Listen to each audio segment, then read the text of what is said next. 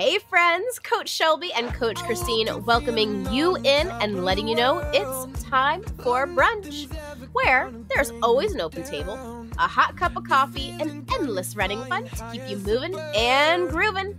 So let's lace up those shoes, put a smile on our face, and let's log some miles because today is exciting, it's special, and something we've never done before here at Brunch. So I'm not going to steal all of the thunder. I'm going to sip my cup of coffee and let you unwrap this beautiful present, Coach Christine. Am I officially unwrapping it? Okay, I'm not going to officially unwrap it. We're going to unwrap it together. Oh. So I'm just going to tease out a little bit more. Such a good sharer. I am. I feel like I have to share. Let's share our Crayola crayons because this is one of those particular things where we're both so excited.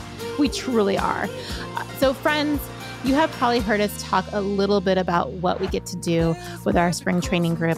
And we decided that this week, we're going to peel back the curtain a little bit, maybe show you a bit of that Wizard of Oz. Coach, you know that I have like 3 pop culture references. Wizard of Oz is probably the only other one that I could think of. But we want you guys to kind of experience the dedicated premium podcast episodes with workouts that our athletes get within our spring training. However, there's a caveat. Know that because we're working one-to-one with them, directly with them as a group, we are able to give them very specific paces or very specific workouts that are unique to them within the coaching that you're going to hear. However, you're going to still be able to follow along because we'll make sure that we use the RPE scale and we're going to have that in episode notes for you guys to check out so you can really 100% understand what we're going to be asking of you in the workouts. If you want to pause maybe and go check that out right here and now, you can. But what's really important, coaches, we're doing this because we think it's going to be exciting. We think you guys are going to love it, but it's a little spicy. It's a little spicier than our usual long brunch. Wouldn't you say so? This is not light and fluffy like our usual stack of pancakes. It's kind of like the Nashville hot chicken dish of brunch. That's exactly where my brain went. A like, little chicken and still waffles. Good. Yes, a little chicken and waffles. Oh God, that sounds really good right now. Anyway, sorry. Tangent, let's go. Well, friends, it's going to be a little bit fiery. It's a little bit of a longer based speed type session. So if you aren't looking for this right now, you're out for your endurance run and you're like, what happened to my long brunch? Then we're going to have you check out our library of previous long brunches. We're going to actually link Chicken Soup for the Runner's Soul just because it is one of my all-time favorites. It's a feel-good, easy conversation pace where I think you're going to enjoy it. But if that's not the one that meets your heart and soul right here and now, check out the rest of our episodes. Any of our long brunches are going to be a traditional endurance pace. Some of them have a little bit of spice, but nothing like this particular one. And friends, what we want you to know is that if you like what you hear, if you enjoy it, if you're thinking, I want a bit more of this, then it's really important that you go ahead and also use that link in episode notes to sign up in our interest form because we're going to have our summer training kicking off on June 26th, and we're going to have a 16-week and a 20-week group working kind of concurrently during that time frame, but just allowing for people who may have Marine Corps, Chicago, some of their own local hometown races, and of course, Coach and I are going to be doing wine and dine. So that's why we're kicking off a 20-week training for ourselves as well during that time. Now, I think... Oh yeah, we do it right in there with you. Yeah.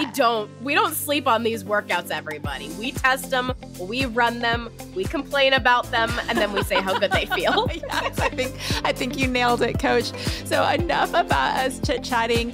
Don't worry, you're still going to have a warm-up. You're going to have a cool down. You're going to hear it all in the workout. We're going to officially shush and go ahead and bring in that workout and let you hear from start to finish a little bit of something that you would hear about in potentially summer as well. Let's go. Hello, rock stars. It's time for PMP. We're going to put the spring pedals to train for the race day medals and crush all of those beautiful PRs, even though we've already seen quite a few of this training season. We are in lucky number week 13. Going to do some pace changes, test out those shifting of gears, and really put all of those feet turnover, that leg turnover, to the task. So let's get ready to rumble, get into our stretches here. First on deck is our squats in 3, 2, and 1. making those feet a little bit more than shoulder width apart, dropping those glutes, making sure to really sit back into your heels, not arching your lower back because no one wants a sore back. We want to feel that stretch all the way in your glute region. If you're feeling it in your knees at all, you're sitting a little too far forward.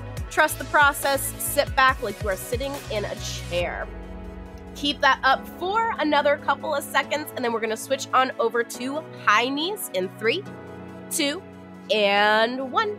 Bring those knees up towards your chest. You're not going to get all the way there, but it's okay. You can put your hands out in front of you. Really try to drive those knees into those hands. If you can't go fast, that is A-okay. You can slow them down. Again, this is more about getting that stretch in, and then let's gradually make them a little faster towards the last few seconds of this, just to prepare our feet for that great cadence that I know you guys are going to have. And let's switch on over and butt kick ourselves in 3, 2, and 1. Shifting those legs down and going to have them kick your patooties, because this workout is going to make sure we're stretching out those quads. Again, this is a great stretch all in that lower body. Really trying to kick the glutes with your heels, not having to be in pain, but feeling all those muscles will make it a lot easier to find those shifting gears in just a few minutes. So let's wrap those up and get a full body stretch with our jumping jacks in 3, 2, and 1. Jumping jacks, star jumps, whatever you want to call them. Make a big X with your body. Bring everything back together. And of course, don't forget, while your feet come back together in those jumping jacks or star jumps, to squeeze the glutes. I have made no qualms. I love my butt. I love my glutes. So give a little extra squeeze here or there. I promise it'll be great. You'll thank yourself later.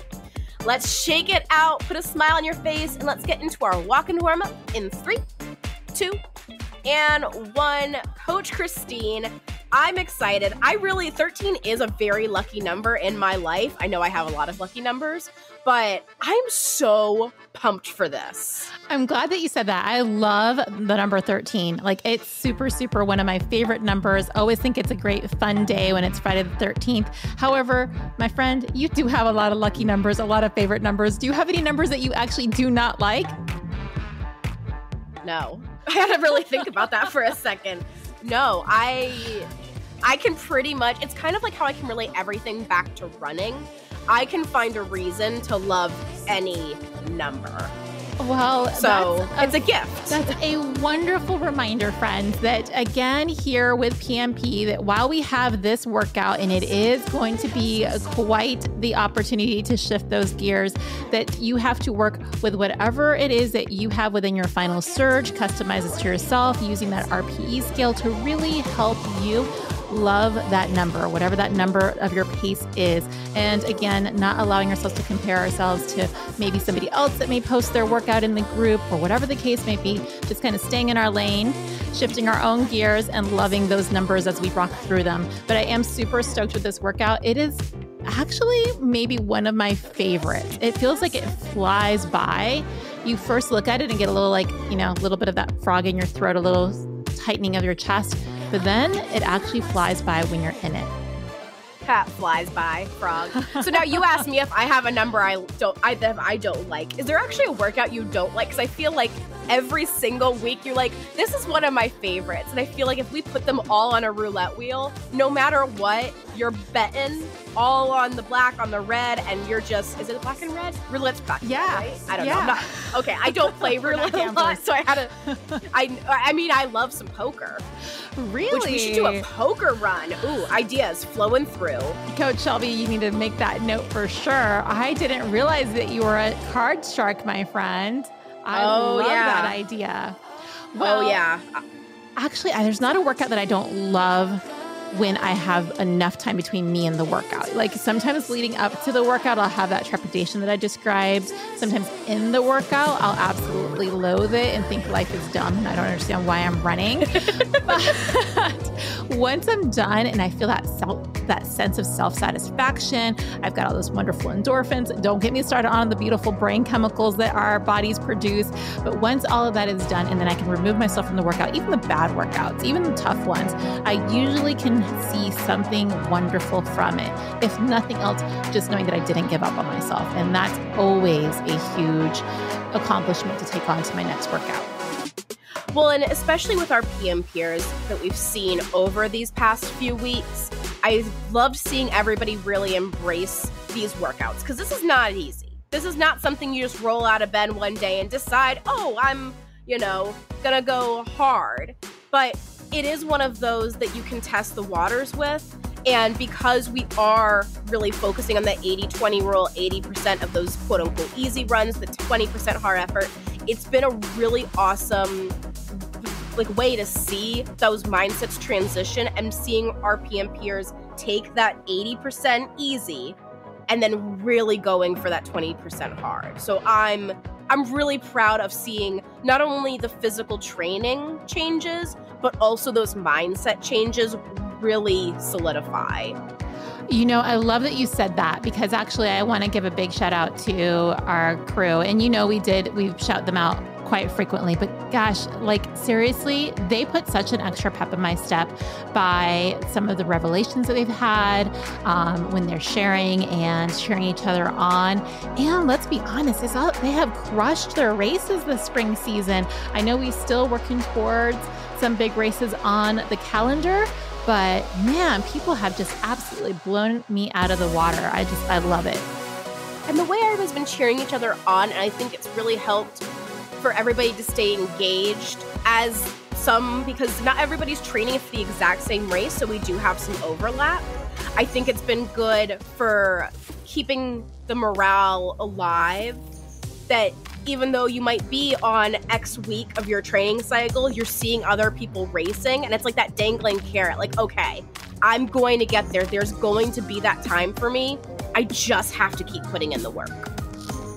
Absolutely. So with that putting in the work, could we have had a better transition? Absolutely not. We're going to go into our conversation pace, again, following along with what you have in Final Surge, but right here, 5 minutes to warm up, taking it up a little bit in 3, 2, and 1. Move on up, friends. I, of course, had that little TV jingle in my head. Moving on up into our conversation pace, feeling a little bit better. Our PE scale, we're taking it into more of that 30 to 40%. You don't want to touch into that 50% of your effort here, because again, with our main part of our workout, you're going to be shifting so much into a lot of that tempo zone, maybe even a little bit out of that tempo zone. We want you to really harness this nice and easy for the next 4 minutes and 30 seconds. I like how you think of moving on up. And I think there's a song called Easy Street. I don't know. I'm just proud, honestly, that you have any sort of musical reference to pull out of your glutes there. Yeah. Because I'm rubbing off on you. I'm wearing her down, people. You are. I'm actually trying to pay more attention to pop culture nowadays, it's different. It's interesting. I like it. Yeah. I was talking with one of the PM peers on our one-on-one calls, and they were astounded that you did not know the Flowers song by Miley Cyrus. She was shocked. I still don't know what song it is. Do I need to go listen to it? Yes. You should pause the recording right here, right now, just so you can go listen to it. How about you add it to our playlist? Does it work within the playlist for this kind of a workout? I'll make it work. Okay. There is never a wrong time for music or really Miley Cyrus. Perfect. All right. So we've got this going, friends. You're in your conversation pace. Let's talk about what you can expect for today's workout, because we're teasing it out quite a bit. You may have looked at your Final Surge and had that gulp, or you may have been like, yes, this is what I've been looking forward to. If that is the case, I want you to definitely reach out to us. You know where to find us, but you could always email us at info@timeforbrunch.com, or you could just make a comment directly into that workout right then and there. But you are going to have primarily for this time, 8 sets that we're going to be working into. Again, kind of shifting gears, but within our tempo range. So we're actually going to start our 4 minutes into an upper tempo RPE scale of 6 to 7, 60 to 70% of our max effort, keeping it to that 1 sentence that you can get out at a time. Then we're going to shift that gear down a little bit to 2 minutes of a lower tempo work, 5 to 6, That's a little bit, actually, you're starting to get into maybe more of a conversation pace, but the upper end of conversation pace. Then we'll have 30 seconds of active recovery. Again, that may look very different for each and every single one of you. That could be where you pull back into a walk or you stay in a light jog, kind of like you are here right now, a little bit of a wog in between. Again, making this work according to what you need for today and honoring where your body's at, of course.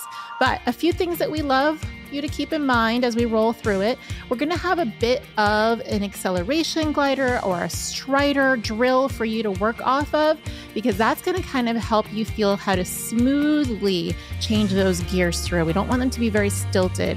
I don't know about you, Coach, but there's a lot of times that whenever I hear that it's time for me to make a pace change, I kind of just pause my body and I don't smoothly allow that transition to happen. So it's really be conscious of that when we call you into that different pace change, to smoothly pull back or smoothly push up. It doesn't have to be where you're hitting that pace within the first 5 seconds. You can take about 20 to 30 seconds to get there. Yeah, I tend to tense up. And again, I know all of our PMPers know this, but Coach Christine just beautifully explained this entire workout. If your head is spinning with the numbers of the 30, the 6, the 7, the 10, it's a touchdown. Don't worry. Again, you know that we're going to give you the verbal cues all the way through it. And I know, Christine, sports are not like your forte other than running, but that is a football reference of the touchdown, the big goal thing. I'm making the motion with my hands. That's hilarious. Oh my gosh, I love it. Well, friends, you are right. That's what we're here for, to kind of walk you through this, talk you through this, and of course, cheer you on. Before we get into cheering you on, you're going to be here for another 45 seconds, and then we are going to go ahead and have you pull back for just a moment so that we can get you into those strides. Coach, I know that you actually tend to use these more towards the end of your workout. They are both great before and after, and I even like throwing them into some during. So friends, keep these in your back pocket. If you've got some long runs on that run agenda of yours, that final surge, you may see some striders popping in the middle. If you don't have it actually programmed, still, I'm down with you adding that in if you need to spice it up just a little bit. It's a little springtime surprise. All right, friends, let's go ahead and pull back just a little bit. You don't have to pull back officially into a walk, but we're going in 3, 2, and 1. And Coach, right out of the gate, can I have you tuck them in and count them down into their official first striding drill? And then we'll have a 30-second walk on the other side of that. Yep. So get ready, get set. We're going to bring it up, bring it down, and repeat this 5 times through. We'll talk you through it, but let's go ahead. Take a big deep breath. Don't tense up. Don't clam up. But we are going to move those feet and those legs a little bit faster now in 3, 2, and 1. Going to accelerate for these 10 seconds, gradually building the speed as if you're trying to run towards something and it's just kind of getting away from you a little bit more each time. Going to sit here, spend the next 10 seconds here near that top speed where you're really feeling it. You're full on trying to catch probably a dog, something in its mouth. And then you're going to gradually start decreasing right here, right now in these 10 seconds, bringing it down like a parachute, pulling you back. And then you're going to go ahead and take it nice and easy here and rest for 30 seconds in 3, 2, and 1. Perfect. Yes. I love how you're referencing trying to catch a dog. I know in my mind, the minute you started talking about like something that's just out of your grasp, I started seeing like an old Looney Tunes or Bug Bunny's commercial, like a carrot dangling at the end of a fishing pole. So that's absolutely a great thing, friends. Maybe yours is a wine glass. Maybe yours is catching up with the kiddos. But either way, let's get ready to do it nice and tall from get-go. Take a deep breath and then let's take it up nice and easy and smooth in 3, 2, and 1. So you're working through that RPE skill. You're going to go into about your 30%, 40%, that conversation pace. Go in just a little bit faster, friends, pushing in to a slightly faster speed, continuing to move your feet underneath you. Of course, engaging your core all the way through and keep it rolling just a little bit faster there. And there you go. Go ahead and start pulling it back already.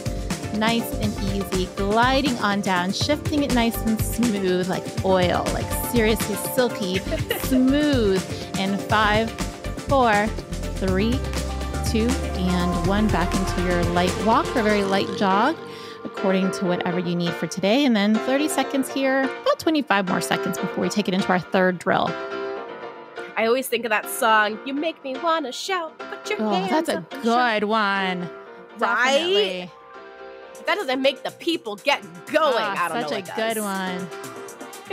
All right, rock stars. Coach, you want to take it in 5? All right, we're going to get up, start accelerating in 3, 2, and 1. Get going. Put some extra power behind those steps, really pushing the ground away from you.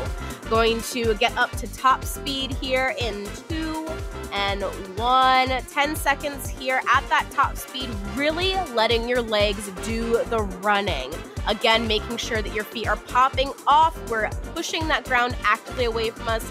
And then we're going to throw that little balloon behind you, counterweight it, and bring it on down, jogging it until you're either at that super light jog or that walk in 3, 2, and 1. That's awesome. how you do it. Yeah.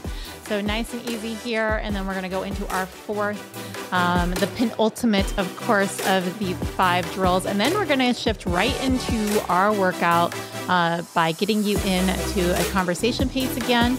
And then we're going to get those gears going, friends.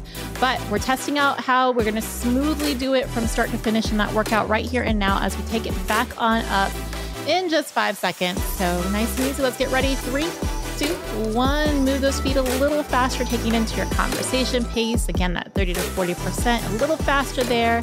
Continue to push on through, getting in nice and tall, shoulders down and back, pushing those feet a little faster, getting those arms going, hitting that top speed right about here. Put a big old smile on your face, and then we'll start our way down that hill, gliding on down, bringing it back down into that conversation pace, taking a good deep breath as we pull it back into our walk in 3, 2, and 1. 30 seconds here. And then we're going to wrap it up with our 5th drill. And again, friends, the whole purpose behind this, whether you're adding these in, I mean, there's a lot of physiological reasons, but specifically for this workout is we want you to be smooth between those pace changes. We want you to make sure that there's no like stuttering of the car. You are a fine motor vehicle. Like, I don't know. Do you want to be a Ferrari? Do you want to be a Maserati? Coach, what car do you want to be? Tell us on the other side of this drill in 3. This is why we're run coaches. Yeah. So let's go in 2 and 1. Bringing up that gas pedal, pushing it down, accelerating in these 10 seconds. Maybe you're a Ferrari, maybe you're a Maserati, but no matter what type of car you are envisioning yourself as, let's spend the next 10 seconds here at that top speed in 2 and 1, giving it what you got, feeling the wind in your hair and a cool cup of your beverage next to you. And then gradually we're going to bring it on down, coming back into that light jog, easy peasy, lemon squeezy, and then let's catch your breath in 3, 2, and 1. 5 done, guys. Awesome. We're going to let you have that breath catching right here and now. Then we're going to take you back up into conversation pace just for a couple minutes, and then we're going to shift right into our workout. I know you're thinking you would feel pretty comfortable staying in conversation pace for today, but the magic happens right outside that comfort zone. So that's what we're going to do. So, enjoy the next 90 seconds here before you push you into that extra bit of magic and sparkle. People think we're all sweet and savory, but it's like, listen, when we're actually being able to dive into all of the coaching, we're salty. We're spicy. Like, we're adding some extra seasoning, guys. Yes, absolutely. And then you can't use the word salty without me thinking about salt and vinegar chips.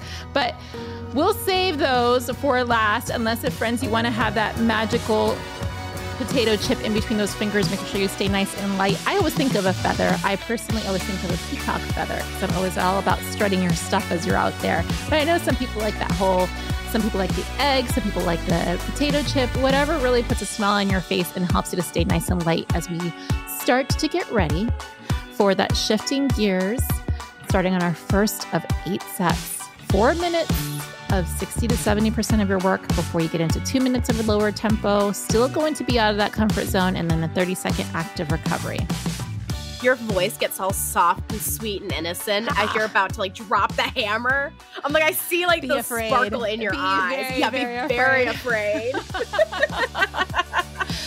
Oh, friends, we do absolutely love this because we love seeing all of the progress. So again, progress cannot be made unless if we're willing to believe in ourselves and push forward. And sometimes it's hard to believe in ourselves, and that's what we're here for, to remind you that, yes, you've got what it takes. So get yourself that pat in the back, put that extra pep in your step. Let's get ready to rock it in 3, 2, and 1. Let's go. You're gliding on up. Remember, it's going to take you about 30 seconds to get into that 60 to 70%. And again, as always, we're always going to recommend that you be a bit more conservative out of the gate, maybe 60% for this first one.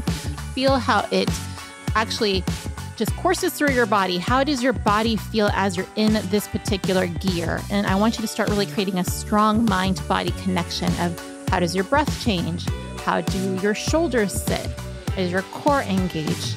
All of those little kind of head to toe check and then kind of imprinting it onto your brain before we continue to move forward. But right around here, you should be at that level. Go ahead and hold on to it. Hit it into cruise control, as Coach Shelby would say. As you're sitting there about like checking the form, we actually really should make a song about like, do your ears hang low? And we should make it all running form tips, because that's exactly where my mind goes. I love that you guys never get tired of my musical references. Again, I can bring it back. You can't. Yes, you can. You can always bring it back. I think we're pretty good about bringing it back from music references. For you, definitely pop culture as well. And between both of us, we could always bring it back to somehow Disney or food or sparkles. So yeah, we could always figure out a way. But friends, that's exactly the whole point of it. You are figuring out a way. You're 90 seconds in to this upper tempo work. And I think for a lot of folks, myself included, it's sometimes a little bit more challenging to kick off the workout sets in that upper level. We're used to a progression, and by all means, don't get me wrong, progression may be my very top favorite way to jam, but there is a lot of benefit to working in that upper level out of the gate, especially since we gave you a really good long warm up. We didn't by any means push into this too quickly. But we want you to feel that upper level work, kind of how you would feel coming out of the gate, and then feel that gear shift as you pull back. And there's so many reasons that you would have to pull back in a race, especially as we prepare for more live races coming up our way on everybody's different calendars. But maybe you went out of that gate pretty strong. You were feeling good. You were in your race pace, but then you may have hit a block of people. You know that it makes more sense to pull back your pace versus trying to do that shifting from side to side. Oh, that is so hard for me not to do, that shifting, trying to get in and out of the crowds. There is no reason to do that, friends, because you just end up adding a whole bunch of mileage and it doesn't really actually make much sense for you time-wise. So we're going to practice a little bit of that pulling back and then that active recovery again. And I'm really happy you made that point, because I think it's an important distinction that, yes, progression, starting off conservative and getting faster is a great tried and true. And I know both of us recommend that a lot for races, but your workouts is where you get the luxury to play around and really stretch your bounds. So again, when it comes to race day, like you said, your muscles, your body, your brain, everything is already had a taste of that. It's not a shock to your system. And I will be honest though, I'm a bob and weaver. I do it while I drive. I do it while I run. I hate being behind people. I have to say that I do it more so when I drive than when I'm with people, but I mean at a race. But oh my gosh, yes, it is without a doubt. But I get angry with myself when I do it. So I'm trying to help others to not get angry with themselves, because when you do look down at your watch, you're going to see you've added a whole bunch of extra distance that isn't going to help you finish at that strong time, maybe if you have a time goal. So just go ahead and pull back, conserve your energy so you feel a little bit better later on, and appreciate those, like that feeling of wanting to go a little faster, because that we don't always have that feeling. But here and now, you're maybe looking forward to pulling it back. So let's do it in 5, 4, 3, 2, and 1. This is your opportunity, but you're not going into conversation pace unless if we specifically said that in your workout for today in your final surge. For us here, we're all the way around going to our lower tempo. So you could probably get a sentence or two out when you catch your breath. Now, this is where it takes a lot of mental fortitude, because your body's telling you it's time for you to pull back into conversation pace for a jog or a walking recovery. But we have you working here for a myriad of reasons. So we want you to stick with it for 90 more seconds. I know you can do that, right? can do anything for 90 seconds, especially when you have somebody in your ear saying you can do it. It's a lot harder to ignore us than it is to ignore your inner voice. Absolutely. I know if I have it pumping in my ear, I tend to let it happen, which is probably why I have so many music references from all those miles I've ran. It's just stuck in my brain. So if there's going to be anything stuck in your brain, you guys are doing it. You can do it. And you are kicking asphalt. Absolutely. And literally, we have just under 55 seconds to go before you get to pull back into your active recovery. Now, those 30 seconds of active recovery will likely feel like the shortest 30 seconds of your entire life. Or maybe you're feeling like, what? I don't even need a recovery. We're going to ask you to please take it. Whether you feel like you need it or you cannot wait to get into it, we want you to all pull back to whatever it is that we have on your final surge. Or if you're following along from an RPE scale, and maybe we put that on your final surge, we want you to go ahead and pull it back into an active recovery.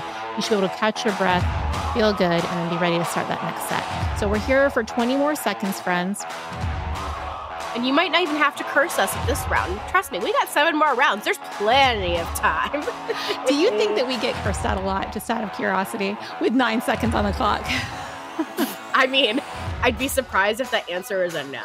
Okay, in 3, 2, and 1. Rock stars, we want you to let us know.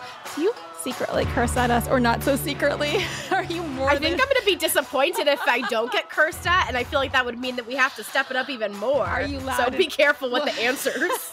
Well, now I feel like we have definitely led the witness, my friend. I think that there would be an objection in a court of law, but there is no objection in this court of running. So let's go ahead and move back into that upper tempo work. 3, 2, and 1. Let's go for 4 minutes. This one I always love because it's like, okay, I've done this before. I'm gonna do it again. Like I feel like 1 is hard because you're kind of still shaking off that dust. Even with a great warm up like we did, it's still one of those. It's like your first date. Like, all right, what should I expect? What's it gonna feel like? Is the person gonna be a creeper? You always go to the normal. creeper. Yeah, I do. This is why I have not been single in so long. Yeah. It's just too hard. It is pretty creepy out there. There's no doubt about that. Well, I will say that I think the first one is notoriously difficult all the way around. Maybe it's because we love it and we have a hard time actually feeling the pace, which is why we are practicing this over the course of the entire workout. We're actually giving ourselves an opportunity to feel the pace, which is something we don't tend to do in this day and age where we live and die by our technology. I know that we all tend to listen to those beeps or those buzzes that our programmed watch may tell us. We're looking down at it constantly. And it's so valuable to really learn to tune in to where your body is at. So let's keep trying to practice that, harness all of that energy. And I always say where your body feels versus what your mind is telling you, because our minds are designed to keep us alive and comfortable. And while this work is going to definitely help you feel fitter and stronger afterwards, when you're in this upper tempo, you may feel like you're, not feeling the best, but your brain's going, danger, Will Robinson. Absolutely. So we want to just remind you to listen to your body. And sometimes what it takes is to just focus on your breath right here and now. Read a great report recently on all of the value of nose breathing versus mouth and nose breathing versus mouth breathing. And the jury's still out. So listen to what works best for you. It does appear that breathing in and out of your nose, well, it does help to calm your neurosystems down and minimize that panic. May not bring in the amount of oxygen that you need when you're in this upper level work. So if this is where you want to just slightly open up your mouth, allow that oxygen to come in both through your nose and your mouth, and exhale all of that carbon dioxide so you can keep on rolling through and fueling those muscles, absolutely fine. If you personally find that you need and you feel the best by calming your brain systems down by only breathing in and out of your nose, that's absolutely fine. Or maybe you feel like you're in allergy season and that's not possible. You haven't breathed through, or you haven't been able to breathe through your nose since the allergy season started. That would be my camp right now. That's all right. Having your mouth slightly open, there could be a fly that makes its way in and look, free running fuel. Yeah, no, I'm just kidding. That's disgusting. Well, I have done that. I'm not gonna lie. There's been a lot of times I've been attacked by flying insects who decided to give me a challenge on my vegetarianism. Yes. But I nose breathe on my easy runs. I make a conscious effort to nose breathe on my easy runs, but I absolutely, during these harder sessions for myself, it's not adequate for my own personal, isms. And Coach, that's exactly right. For easy runs, if you can, friends, get into a good concentrated practice of trying to breathe in and out of your nose, again, barring the fact that you may have allergies or maybe some sinus issues, but it is really beneficial in helping to calm your systems down, helping you to really fuel your lungs. So you want to be doing that deep belly breathing as well. So if you are right here now kind of huffing and puffing, this is your opportunity to just kind of calm it down, knowing that we have 15 seconds here, and then we're going to pull into that lower tempo work, maybe a high conversation pace. But again, trying to either match that first set or staying a little stronger as we rock on through here. In 5, 4, 3, 2, and 1. Pulling it down for 120 seconds. As you know, I'm so fond of the seconds versus the minutes. It makes me giggle every single time, but I've started doing that even when we're not recording or coaching. I look at something and I start converting it to seconds. And this is a great way of how these subliminal messagings not only infiltrate our running, but our everyday lives. And I know if you are jamming out to this playlist right now, I've successfully infiltrated with all my musical preferences. I have heard so much great feedback about your playlist. So, Coach, yes, we do love how you are absolutely broadening everyone's horizons with your playlist. And you've created so many fun ones for PMP over this spring training season. I think one day I remember writing you like, hey, I need some fresh music for the workouts. Can you create me a few playlists? And think that maybe you delivered 7 within, 7 minutes. It's like you were like, Coach, put me in. I've been waiting for this.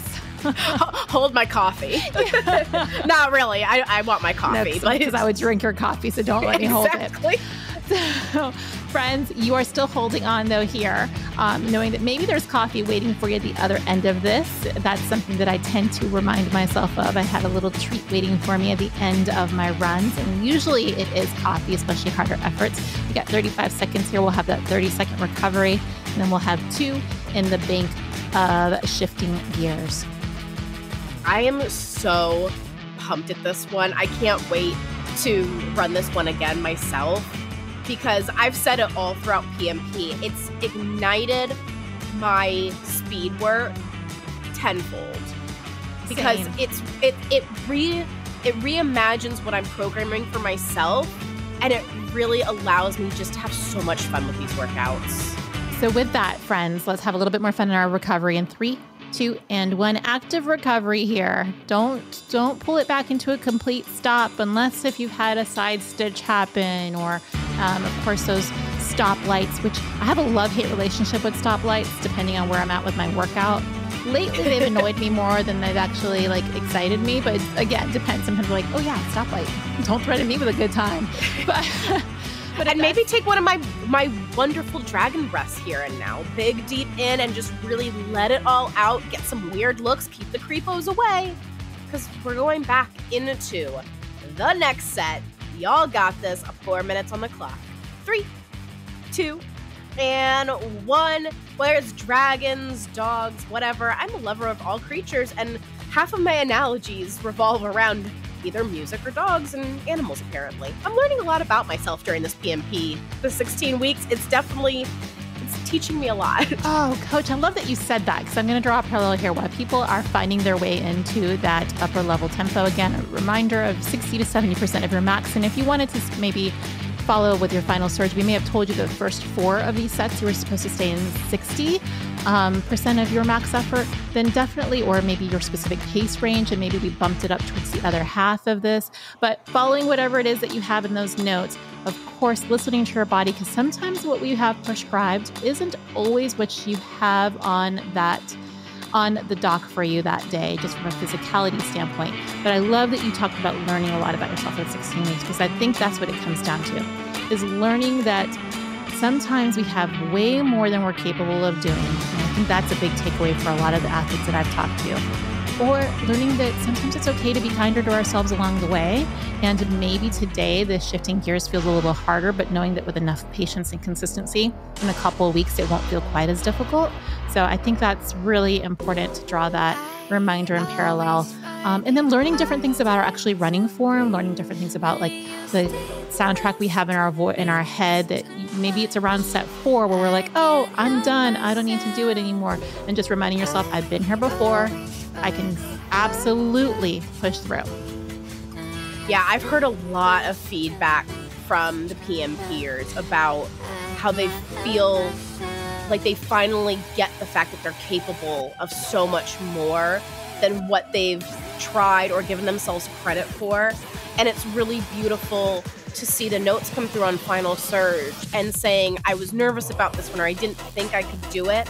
And I did it. I went well. And seeing how they're taking what could be a negative of, oh, I didn't hit it exactly.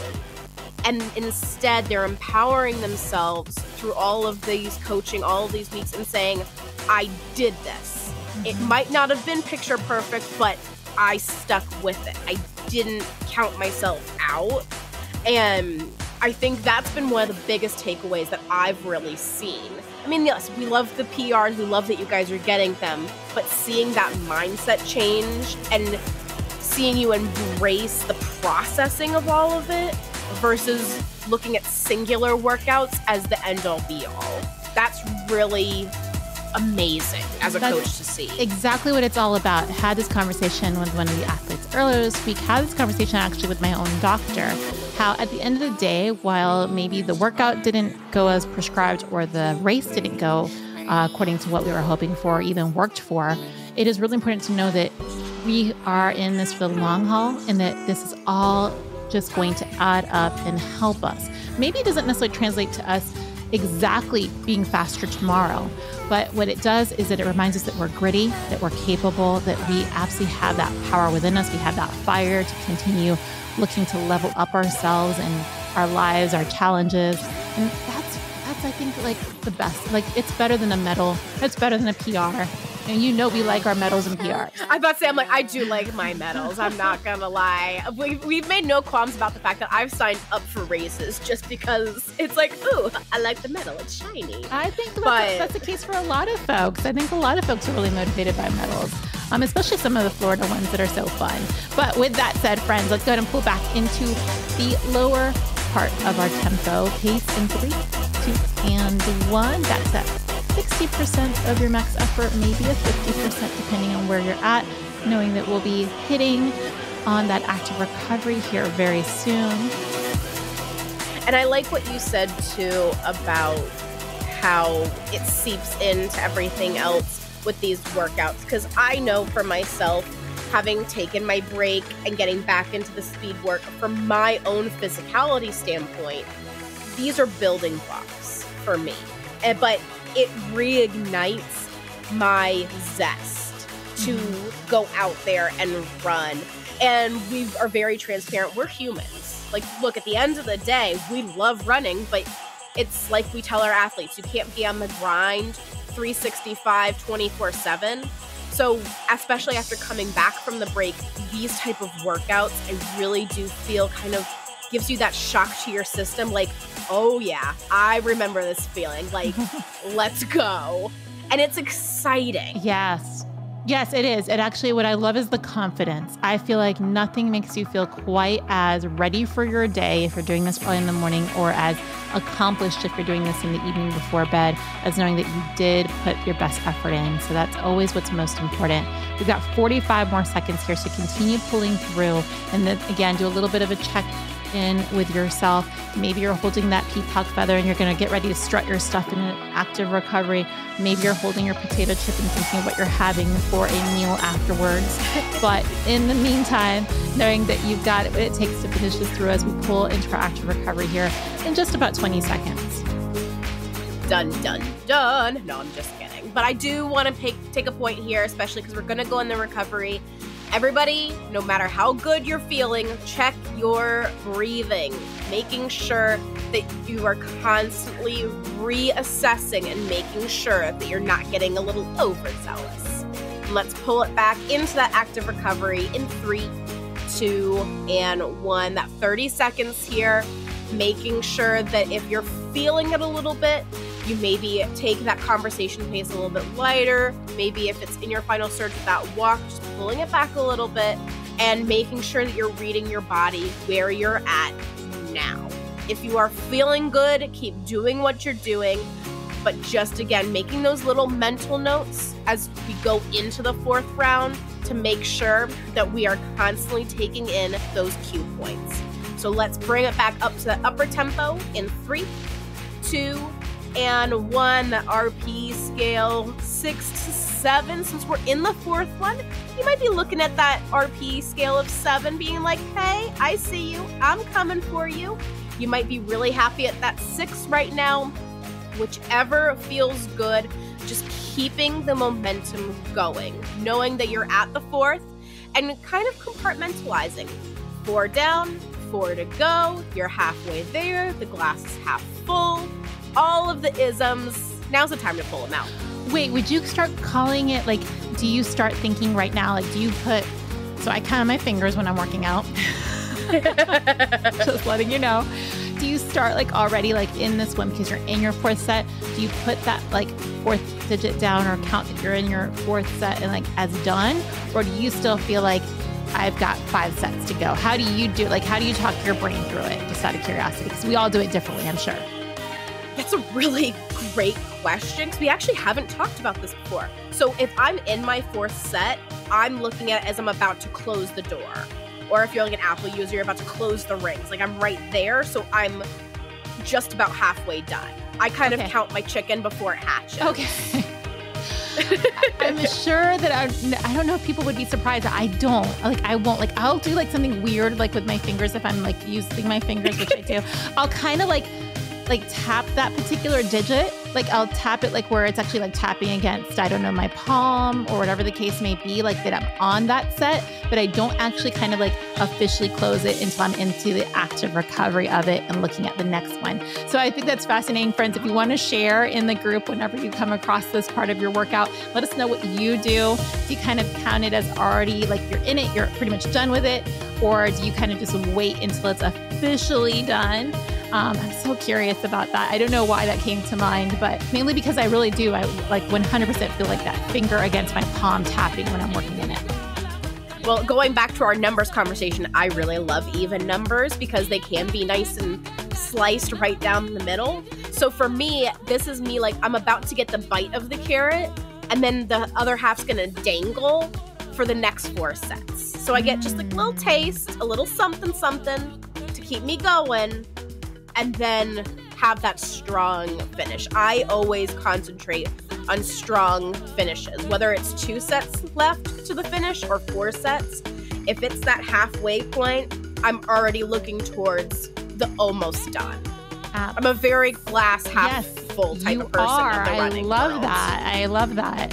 So I guess this is where I would be considered a realist. I'm like excited about what I've done so far, and I'm excited what's coming up, but I like am in it at that very moment. I've never considered myself a realist, but let's not This is very fortuitous. This is very fortuitous of our business relationship though, of like our strengths and our differences. To where I'm like nibbling on the carrot and you're like, that's great, the carrot's still over here. I'm like, that doesn't mean have a little taste. I'm doing hand motions too as I'm doing this. I think we do a little bit of ebb and flow where sometimes maybe I'm on the high of already like the carrot's there, we're already done. I'm like, or vice versa. But friends, your carrot, whether it's nibbled or it's officially done, I'm not 100% sure yet. Know that we have about 25 seconds before we pull back into that 2 minutes. Pulling back that shifting of the gear. That's when you start to decelerate a little bit. And again, really bringing in that mental strength because you have everything in your brain likely wants you to pull back into a walk as you shift back. It's just something normal. Like we hear that shifting and we want to automatically just pull back into a walk. Resist that urge in 3, 2, and 1, and then pull it back nice and slowly, just a bit. We're going again, you're shifting from that 7 to that 6, or maybe that 6 to the 5, just a little bit. Of course, we have that pace range as well. I've been playing along with some of my workouts, Some of them I give myself a bit of a wider pace range and see if I can like nail it right in the middle. And others, I give myself a really, really, really, really narrow pace range. And it's just so interesting how like they both seem to play into my mind a little bit. I kind of struggle with the very small range personally, which is funny because because when I have a longer range, I'm still trying to nail a very specific in the middle. So it's essentially the same thing. It goes back to like counting seconds versus minutes. It's all mind games. I'm opposite. Really? I'm totally opposite. I would rather have a very small window than a large window, because I feel like the large window, I start competing with myself in my head. Like to try to not best it every single time? Yes. Okay. To where when I have a smaller window, I try to stay more consistent. Fascinating. I need less room. I need a very short leash, apparently. Also, this says a lot about our personality types. It's fascinating how all these things come out to play. Well, friends, one thing that's for sure going to come out to play is that you will be able to celebrate that carrot definitely coming to an end, I guess. When did carrots coming to an end be something you can celebrate? But it is here and now, because we've got 25 seconds before we have exactly the halfway point of this workout for you to just take a deep breath and pull it back nice and easy in 15 seconds. But don't stop just yet. Don't start slowing down yet. You got to take this all the way through for 5, 4, 3, 2, and 1. Now you can go ahead and pull it back a little bit, catch your breath, shake it out. This is where I would literally physically actually shake out my hands.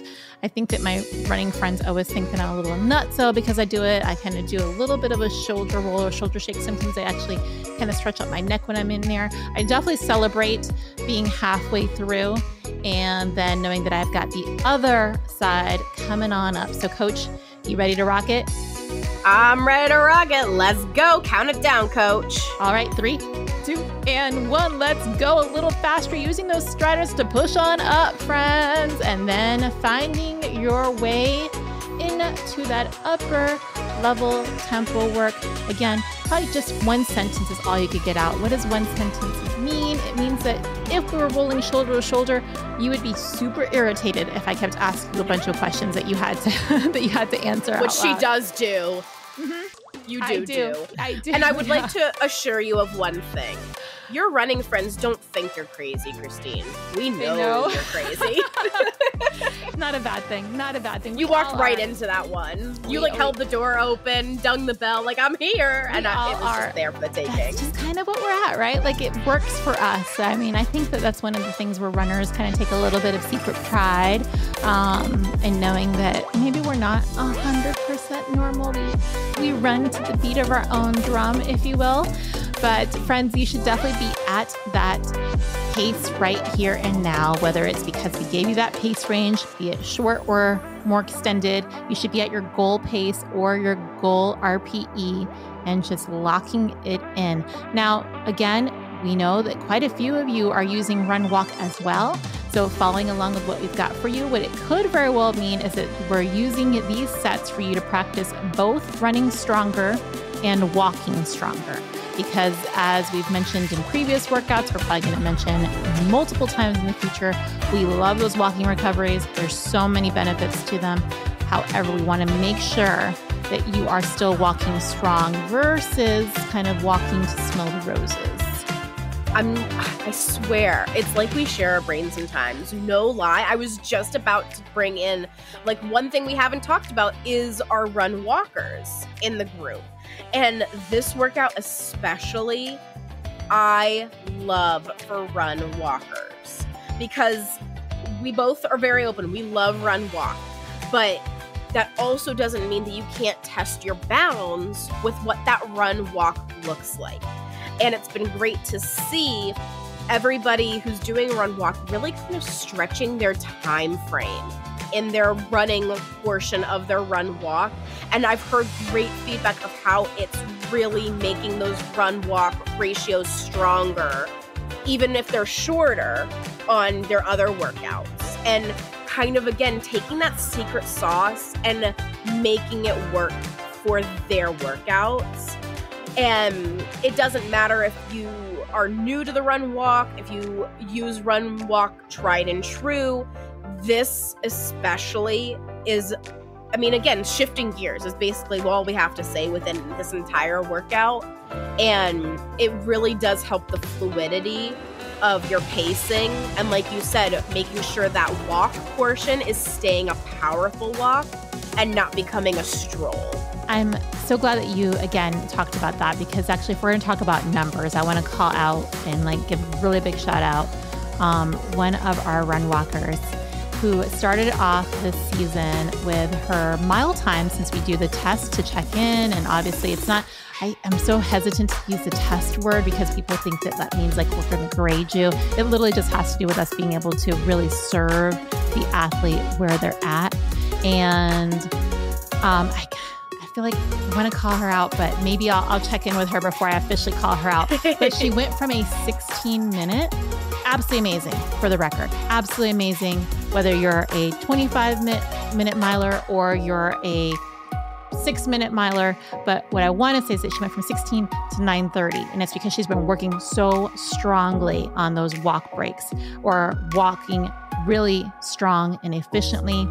And she doesn't give herself enough credit. That is a common theme that I want to say with our rock stars here. We want to definitely make sure that you guys are giving yourself a big pat on the back. So whether you feel like you've made great strides from the very beginning, or you feel like you still have quite a bit of progress that you want to make, it's so important that you give yourself a lot of credit right here and now as we pull back in 3, 2, and 1 into that strong, but a little bit of a lighter pace before we make it into our active recovery. I had an athlete too, who, again, out of respect for privacy, won't use the name, but this last mile test, she shaved almost 3 minutes off of her mile. It's mind-blowing.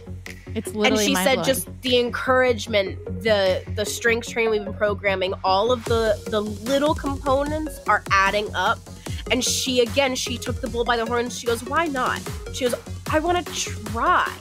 I want to make sure that I'm testing myself. Well, and it's given her the confidence to do that. I want to talk about that too. Like, so I have someone else who also talked about the portion where we test, because we didn't just test mileage. We wanted to make an overall stronger athlete. So they talked about their actual like core portion of their test. They actually noticed that they went down in the amount that they were doing within the time frame that we allotted, but they felt so much stronger in them. And they said that when they think back to when they first started, they noticed that they were kind of just going with like momentum. They weren't really allowing themselves to feel or engage the movement. And now they're actually engaging, feeling strong, and they see that it's carrying over to other portions of their athleticism, of their everyday health and wellness. I love that. Like, that makes me so happy. So it doesn't always have to be a getting faster or having more reps or more weight. It can have to do with having a stronger connection and consistency. And I mean, that goes such a long way. And honestly, like, I celebrate when have the smallest wins along the way. So friends, we got 10 seconds before you get to pull it on back and catch your breath in 3, 2, and 1. Awesome work, rock stars. Seriously, Coach, I think it's extraordinary. We have just 3 sets left. How is that possible? Right? And I love this so much because, again, the terminology that we're using, just 3 sets. Yeah. We're being very mindful, as we always are. It's just this. This is the one time the just word is okay. Absolutely. Like, give yourself some credit. Like, I hate when people say, I hate's a strong word. I don't like when people put themselves down and say, it's just a mile. It's just 3 miles. But in this case, you just have 3 sets left. So it's always funny how we give a lot of power to the words, but then very nicely just kind of use them differently every now and then. So very curious, but we're going to go into our next set. We gave you guys a little bit of an extended active recovery because we also gave you a little bit of an extended upper level work, but we're going into it this time, 4 minutes in 3, 2, and 1. Let's go, Rockstar. You're feeling a little stronger here as you have an opportunity to kind of maybe recover a little bit more, even though I added in about 30 seconds into that last 4-minute segment. We're not going to do it here. We're going to stick to that 4 and 2 because, hey, it's a little bit of a spring training surprise. Why not? Maybe because we're getting super stoked about some of the races that we've got coming up ourselves, Coach. I don't know. Oh my gosh, I'm so excited. I haven't done a race in a while. But really, it feels like we just did. It was November. And we're in March. It feels like it was just yesterday. My legs don't feel like it was just yesterday, but even though we're not racing our races, we're just going to run and have fun. It's just the energy. I can't wait to have the in-person energy to match what our training group's been for the virtual energy. It's just like, it's the best of both worlds. And Christine, just so you know, that was another Miley Cyrus reference in case you need to I had Google no that. clue. Yeah. Oh my God. I had no clue. I have no clue whatsoever, but that's okay. Hopefully my friends will forgive me. I think it's also a lot of fun, because yes, we've made it quite clear. I love talking to folks and being like, I will never come from a place of judgment if you sign up for every race that there is. However, knowing that because you do it. Yes, exactly. So, but not knowing that not every race is going to be a race that you can actually race it. There are going to be quite a few that you're going to have to run, enjoy, stop and smell the flowers, or in our case, stop and take pictures with the character stops kind of a thing. You go for the camaraderie, you go for that community feeling. I'm never going to forget my first live race after things started to lift from COVID. Or I should say, after things started to lift from COVID, and I finally felt comfortable to get back out into groups myself because everybody had different comfort zones and all of that jazz.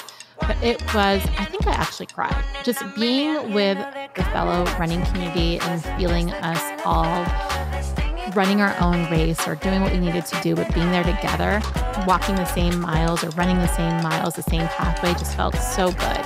So that's, I think, one of the things that we keep coming back to and what I love so much about community. Whether it's because you're working with this group together or because you love seeing your friends at races, whatever the case may be, is literally being able to kind of connect with others. I remember my first race back. I had a lot of anxiety because I was definitely pushing my comfort zone, but I found a really good cure for that. Do you want me to tell you or should I? Yes, because I think there's a lot of, no, there's so many people who get so anxious before their races. And sometimes it ends up becoming more of butterflies. They get a bit more used to it. It never goes 100% away. But for some people, it's very paralyzing. So I do want to know what you did. So in all honesty, again, I pushed myself to race because I needed to kind of start branching out for my own well-being. And it was my first race, my first marathon. And literally, I put myself in that mindset of, okay, this is not the end of the world. I can be excited. I can be wanting to have goals and everything, but I'm just happy to be here. And I think that's a really hard thing, especially if you've been running for a while or if you're doing a first race even. And just realizing, again, going back to that simple word of we get to do this. And know that at the end of the day, this isn't my last race. This isn't my last opportunity.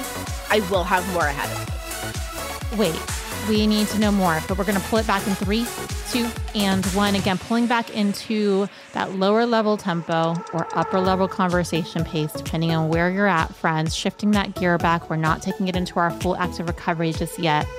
So, did you just say that your very first race was a marathon? That can't be right. You mean your very first marathon race?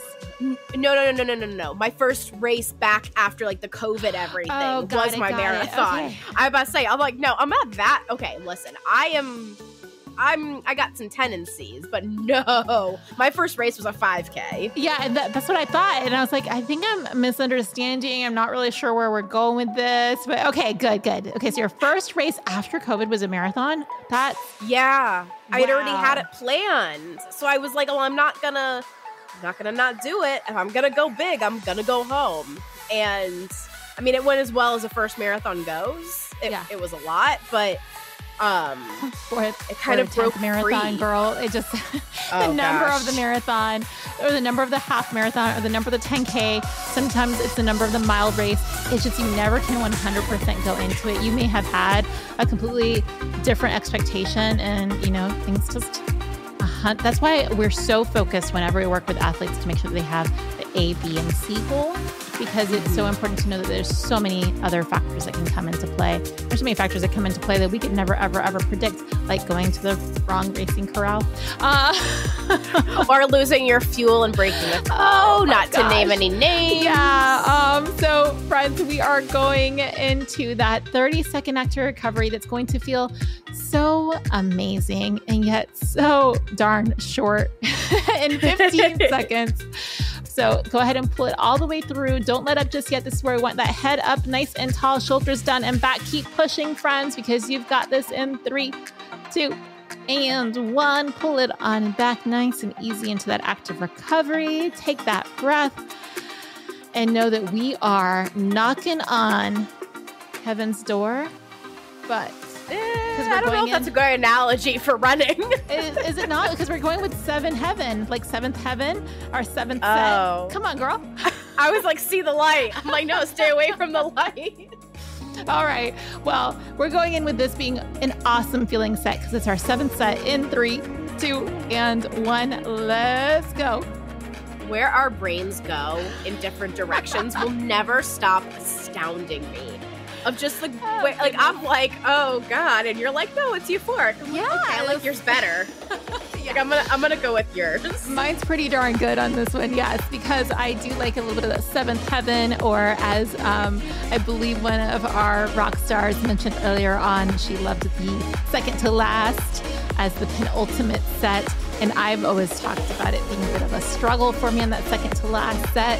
So trying to have some positive connotations around it, knowing that, we've gotten stronger. We've put in a lot. We've already proven to ourselves exactly 6 times that we can do this work.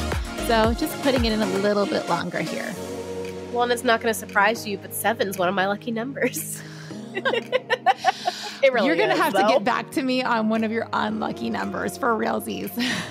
I don't actually have unlucky numbers. I just have numbers that I don't have any firm connection to, I guess. So what would that be? I'll get back to you. Putting you on the spot there.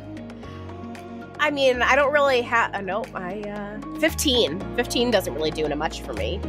15, okay. See, and then in the Hispanic culture, quinceañera is like sweet 15 instead of sweet 16, and I think that's a pretty cool number. I don't necessarily I'm like. So are you saying we should do 15 rounds? Oh my God. I'm just kidding, everybody. I'm just kidding. That is the way to surefire have somebody curse at us. We may never. We'll have nobody left around. You'll be like, no. All right, folks. Let's get back to it. Let's do a real head-to-toe check-in here. You've got about 2 minutes down, just a little over 2 minutes to go in this particular set. So let's talk about all of those details. Coach, one of your very favorite, my favorite form quote or cues of yours is where you help people tuck in that pelvis a little bit so that they can actually really feel that core engagement. How about you give it to us right here and now, because it truly is one of my favorite cues. So you might be thinking, uh-oh, she's talking to me. It's okay. We all do it. If you are noticing that your glutes are sticking out and you're feeling that little bit of twinge in your lower back, go ahead and just tuck the pelvis in. You'll feel that core engage immediately. You'll feel the change in your stride. You'll feel the cadence change. It is that magic that we just have to make sure that we turn on. So again, especially as these reps got longer and longer and we start getting towards the end, if you're feeling that lower back tendency, that little twinge, that little again, super technical term, just make sure that you're tucking in, not sticking the butt out. Again, I love my butt. I think I said it in the beginning. I'm pretty sure I say it every single recording, but this is the time to not pop, block, and drop it. We want it safe and secure. Tuck the pelvis. Maybe give a little shimmy and shake with your arms. That's my other cue tip that I love. Look like you are taking off like a graceful bird towards your last set. Was that good enough? I love that. But I think we can lock it. They can lock in that pelvic, tuck it in, and then just engage that core. I think, though, I want to continue talking about our breath just off of that, because when people think about engaging their core or any kind of different shift in their form, they sometimes will hold their breath. Again, reminding you it's super important, friends. You are quite literally fueling those beautiful muscles of yours by breathing in. So don't hold your breath. Go ahead and make sure you're filling in. At least you're getting in that oxygen as much as you possibly can. As we shift on down in 3, 2, and 1 into that lower level gear. Not all the way back into where we're idling just yet. We're still working hard. We're still working strong. Knowing that while you're in this little bit of a lighter pace, you can also go ahead and really focus in on that form. This is where maybe you've gotten, I hate to use the word sloppy, but let's be honest, towards the end of any hard work, we tend to maybe kind of start to fall apart a little bit, get a little loosey-goosey. I'm thinking, again, I know that you don't know this reference, Dirty Dancing, spaghetti arms. This is where I want you to really bring it all in, friends, and make sure that you're still nice, tall, strong. You've got those arms tucked close to your rib cage. You are definitely moving them nice and strong. You've got your hips tucked in, your core is engaged, you're breathing. Feels like a lot, doesn't it? I mean, it is a lot. And I'd like to point out, sloppy should not have a negative connotation with it. Sloppy Joes, literally in the name. Tacos, sloppy. Burritos, sloppy. We still love them. It's okay. But I am really happy that you made the point about engaging the core and not letting it affect our breathing. Because I think that's something from when we're very young, especially for females, we're taught to quote unquote tighten our stomachs and we hold our breaths. That is not engaging your core. That's just holding your breath. So when we talk about tucking and engaging that core, it does not change your breathing to engage the core. It is literally the shifting of the pulling of the muscles. So again, Christine, this is why I love you. Because you take my brain and you get it, you understand it, you make these great points, and man, I could kiss you through this computer. Well, you're more than welcome to, but friends, let's go ahead and continue kicking a little bit of asphalt before we start kissing anything just yet. Maybe kissing some doubt goodbye, because we're going to definitely kiss this set goodbye in 3, 2, and 1. We're going to pull it back right here and now for 30 seconds. And then we're going to take it good, deep, cleansing breath. This is definitely, we've got some dragon energy having to come forward because we are going into our 8th, our very final set. I'm so excited. I'm so excited. This is like at the point of my run where, not always in my head, but mostly always in my head, I like yell, I'm like, heck yeah! Just because it's like, it's there. Like, it gets you pumped. So let's heck yeah right into this next set in 3, 2, and 1. This is where likely everybody had a little bit of a stronger push on their programming for this week. So friends, let's do it. Let's go for it. Let's go ahead and shift that gear. Let's take it up. You're about 20 seconds in. I bet you can give us just a little bit more here. Oh yeah, I'm not even flirting with the 7 on the RP scale. I'm not playing hard to get. I'm like, yes, I love you. I want you. Let me have you. So let's lock that in and let's keep it all the way through. This is where maybe you're using a little bit of imagery in your head if you're rocking on through here on the treadmill, because I know we have a lot of folks hitting that treadmill and using that imagery of being out on the race course, feeling nice and strong. You're finishing strong. You're feeling good. If you are rocking and rolling outside, maybe this is where you find something out there in the distance that you work towards and make it your own finishing corral. And there is nothing, and I do mean nothing, that feels quite as amazing as starting to come up to that finish line, where that tunnel, where you hear the people you've maybe been drudging through all by yourself for quite some time, or maybe you've been even kind of in that 6th or 7th set, not loving life so much. But here is where you can have all of those fans spectating, cheering you on, taking you through, and you can actually see the finish line just up ahead. You just have to continue working one step at a time toward it. I'm going to call foul, because I know one thing that you would love more than the beautiful picture you just painted. if all the spectators at the finish line were dogs. Okay, I do love dogs. Like, I seriously love dogs. But where I thought where you were going with that was what I really love more than that is that photo pass photographer. Like, this is where this is where even if I feel like dog poo for all of the dog spectators, I'm going to try to look my absolute best for those finish line photos that live forever on the internet. You know what I'm talking about, friends. So if all of our other form cues didn't resonate with you, all we have to do is remind you that there's a photographer at every single finish line, and usually even in those tunnels when you want to look as good as you possibly can. I still giggle to myself when I pass other runners, and I know that my form immediately gets better.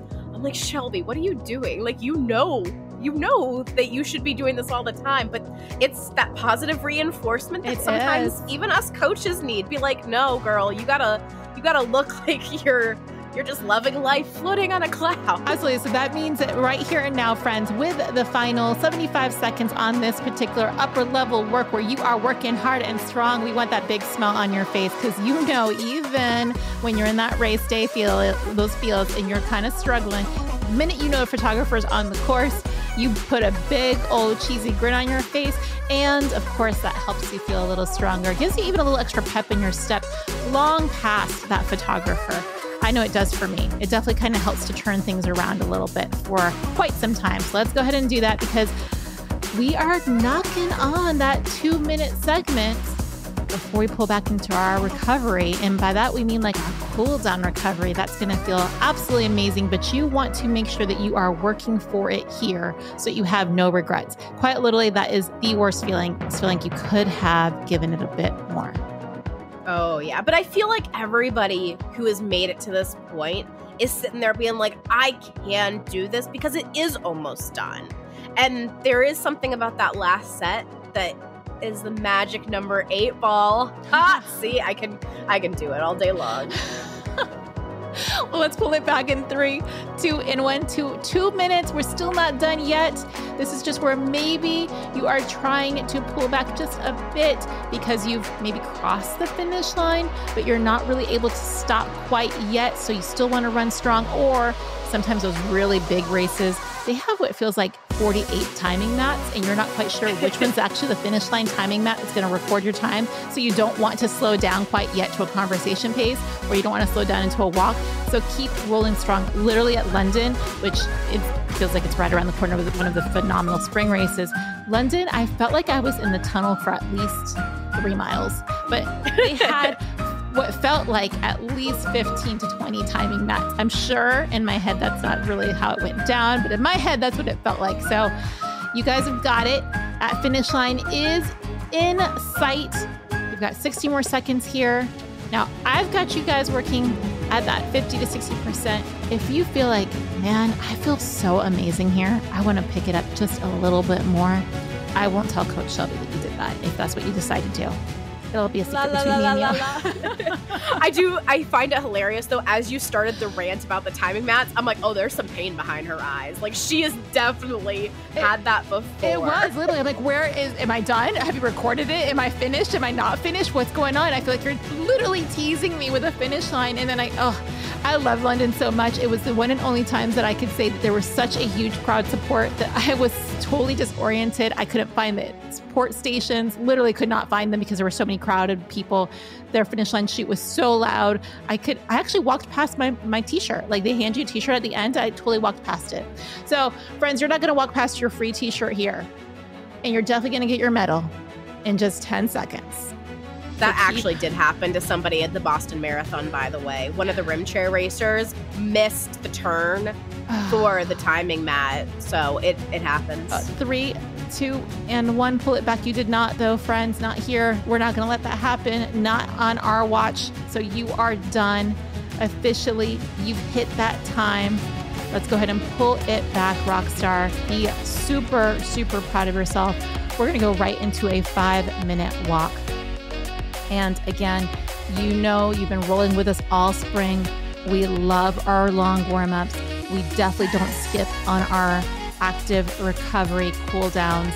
We have mentioned myriad of times we're going to continue preaching it till the cows come home, or until pigs fly, or all of the above. as to how important these are to help minimize injury? I just more on the mental side than the physical side. I am giving myself such a pat on the back. I think it is just miraculous that I stuck with it. Yes, I love that. I think consistency is one of the most important things that we can do to show any kind of just commitment to ourselves, because there's so much that comes into play over especially a course of 16 weeks, right? There's so much that's out of our control, but knowing that we stay committed to any endeavor that we set out for. And look, it don't gotta be pretty. It just got to get done. Absolutely. So friends, we've got just a little bit longer here, a bit over 3 minutes before we pull it back into our dynamic stretches. Again, super important to not skip these. I think we've been preaching that since the very beginning. If you are absolutely running out of time and it's hard to do these cool downs, even if you come back to do some stretches before bed, maybe some foam rolling, totally okay. Or if you're going to do what Coach Shelby tends to do, which is she'll multitask some of her post-run stretches a little bit with answering some email or, I don't know, doing squats in between making breakfast, whatever it takes. Multitasking saves lives, people. Except for when it's like actually driving a vehicle or anything. That analogy really didn't work as I started thinking it through, but you guys get the gist. Well, I think what it comes down to is that when you're short on time, but you know that you want to stay committed and consistent, it's really important to make sure, and we've said this again, it may not always look ideal. It may not be a luxurious, 15-minute yoga session on the beach or in a gorgeous Zen spa or yoga studio. It may be very simple. You're doing squats while you're mopping the floor. But a little bit of functional fitness always comes into play as well. So just kind of finding ways to make it work regardless, but definitely not skipping this. Even if you have to pause it and come back to it later. We are going to have just a few static stretches as we move forward with this, but we have probably, 2 more minutes here to walk it out. Feeling good about ourselves. Seeing everybody embracing the walk cool down too. Everybody's really making a pointed effort to include that in the workout and not just saying, okay, the hard work's done. I'm good. Tap me out. And hearing everybody, especially for a couple of our PM peers that are working from home, they're being mindful to do the stretches before going back to their desk and before going back to the rest of their day. It's really uplifting to hear those small changes that we do know make big payoffs. Exactly. So friends, you should be back at home, or maybe you're going to be popping off of that treadmill here in about 60 seconds. And just so that you're aware, we're going to have you find a very safe space, be it that you are going to do this outside your front door or clear off some space in your treadmill room. We're going to have you do a bit of a forward fold, some runner's lunges, and a bit of quad stretch. Again, if you may have a little bit more extra static stretches planned out for you in your programming, always good to check that out as well. But here and now, knowing that you've got 30 more seconds, but this is where I want you guys to also add in a little spice of an atta girl or an affirmation, or maybe even a takeaway from today's workout of when you didn't think you could do it, but you did, you pushed forward. Heck yeah. Yeah. That's exactly what I'm like. I had to take a deep breath before I did that. I love it. Okay, friends, take a deep breath here and now. Go ahead and bring it to a close here in 3, 2, and 1. Find that little spot in your room, your front door, out in your garage, wherever you're at. Let's go into our runner's lunge. That is a great stretch for your hips, your hip flexors, your groins, your legs. Plus, they just feel kind of cool. Because it kind of feels like that position where you're at the start line. We don't have to make you work out again afterwards, I promise. So you're going to take your right leg and you are going to bring it parallel to the ground as you lean into it, but you're going to be very mindful of your knees. You don't want your knees to go too far below your toes. You're going to have that plank position where you have your hands directly below your shoulders. If you have a mat, your right foot should be kind of the outer edge of your mat. You're going to relax into your hips and your back, letting them sink through the ground. You're going to breathe and hold for 30 seconds in 3, 2, and 1. That should feel absolutely amazing here. These amazing, are stringent, either or, whatever verb you want or adjective. It should feel amazing, even if you use this maybe in between some of your work meetings if you're sitting all day long. Me included, specifically. Lots of sitting with lots of running and not a lot of stretching can lead to feeling a little bit of extra discomfort. So these are great to incorporate throughout the day. A little hard to do depending on your clothes, but go ahead and bring this to an end in 3, 2, and 1. Bring that leg back up. However you need to get back up into a standing position. We are then going to pull ourselves back into that plank position. On the left side, you're going to step your left foot forward to the outer edge of your mat. You're going to relax through your hips and back, making sure you breathe through this entire thing. Again, not holding our breath. Let's hold it for 30 seconds in 3, 2, and 1. Oh, feels so good. It's one of those things to where it's kind of like running. It might feel like a little discomfort, but it feels good. And I have to say, just because it's called a runner's lunge makes my heart happy. I know, right? I love it when a yogi uses it as a runner's lunge. I'm like, that's right. We're like so cool that we even have our own posture. I'm pretty sure that it's probably not in Sanskrit, but that's okay. Runner's lunge. It's called a runner's lunge and we still don't do it. No, I'm just kidding. So in front, let's go ahead and finish this up in 3, 2, and 1. Bring your feet back together. Stand up nice and straight. Breathe in nice and deep. Maybe bring those arms up overhead and then a nice gentle forward fold. But I want a bend in the knees as you come down. And now you don't have to reach the floor. You don't have to reach your feet. You don't have to necessarily even come to your shins. Maybe your hands are just above your knees. That's all okay. Whether it's your quads, you're just above your knees or just underneath your knees or on your shins, or you come all the way to the floor, have a light bend in your knees, especially after this run. We don't want anybody locking out here. It just isn't going to feel great, and you don't want to overstretch in this position. We're going to stay here for about 15 more seconds just because this one is my all-time favorite. It really is. I love cradling my elbows. That has a tendency. It's so I don't actually overextend myself. It keeps me at a proper forward fold where my body's at versus really trying to reach too far down and then inadvertently maybe straining something. Awesome. I love it.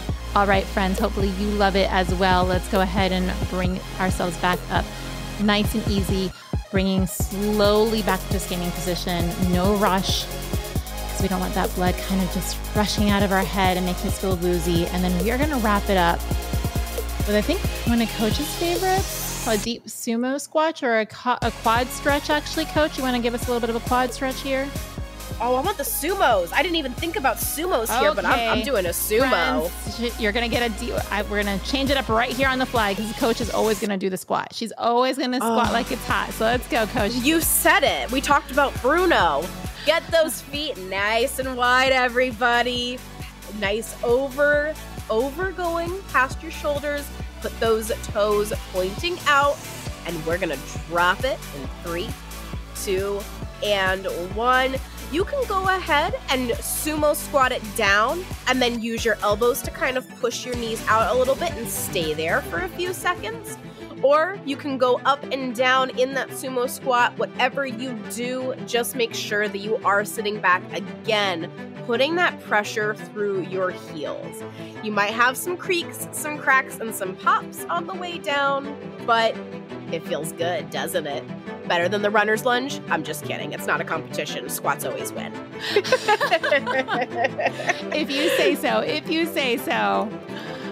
So come on back up if you are down, or get your last squat in 3, 2, and 1. Shake it out. Give a smile, give a pat on the back, maybe yell out some explicits. we aren't here to judge. Whatever gets all of that energy flowing and bursting out of you, we're here for the energy. Well, what I love, friends, is that by now you should be feeling a little sassier, a little spicier, definitely a whole lot of that extra energy where you feel like you can take on the world. So our quote for today, after you're giving yourself that pat on the back, and we remind you, you're going to refuel, you're going to rehydrate. You know where to find us if you have any questions, either on your final surge or emailing us. We are so proud of you as we continue rocking through the final weeks of the spring training. And that's officially a wrap, friends. Thank you so much for coming along with us, kind of getting that little brunch tasting of our Petals, Metals, and PR's spring training group workout. I know our PMPers are going to be so excited to be able to talk to you guys in our Facebook group about this, and we just can't wait. It gets us even more excited to kick off that summer training crew. So if you're interested in that, please, again, check the show notes, sign up for the interest form, because anybody on that interest form is going to get first dib for the limited spots. When we do get the sign up, you'll get the details, the updates, all first come, first serve. We might not have a complete RSVP list, but we have a brunch P list. We can make that a thing, right? VIP or VIB, very important brunchers for sure. So we'll make sure that you get that. And again, we keep it limited, friends, not because of any other reason, but because we want to make sure that no one feels like just another number. It's very important for us to keep our training groups in a way where they're manageable for us to be able to give a bit of extra love and attention to each individual within that training group. But we also feel that there's a lot of value within a group, especially doing very similar workouts. Even if you're doing completely different pieces, you're maybe working for a completely different race, there's so much value in working together, hearing like just the encouragement of each other, but again, the encouragement of other people that are kind of right there in the trenches with you, training strong and feeling good along the way. And maybe a couple of times when you don't feel that great, it's good to have that little bit of extra boost as well. And if you want more of that, we want those weekly focuses. We've got some round tables that come up. We have private podcasts. We have a lot of opportunities for you to meet and greet with each other virtually with Zoom parties, little pop-up challenges, which we particularly love. We also added in a little bit of strength flavor. You'll hear more about that in upcoming weeks as well. But if you want that and more, we do urge you to definitely use that link to sign up. But friends, we are not going to leave you without a little bit of brunch because, you know, we have to break bread together in our brunch table. So while you're getting back to your regular day, you're rehydrating and refueling and all of that jazz, let's share some of our favorite recipes because we love our little versus showdown. So Coach, this is one of my all-time favorite sweet recipes. It is the black bean brownies. When I first heard it, I thought it sounded like the grossest thing in the entire world. And now it's one of my all-time favorite go-tos. And it is so, so yummy. So I can't wait to bake up a batch of these. What are you serving on your side of the brunch table? On my side, I'm breaking away from my normal quiche love, and I'm breaking out a mushroom and spinach bread pudding. Not only does it have my savory heart, but you know I am a fan of shopping your pantry, shopping your refrigerator, and trying to limit my food waste. So this to me it's the next best thing to quiche.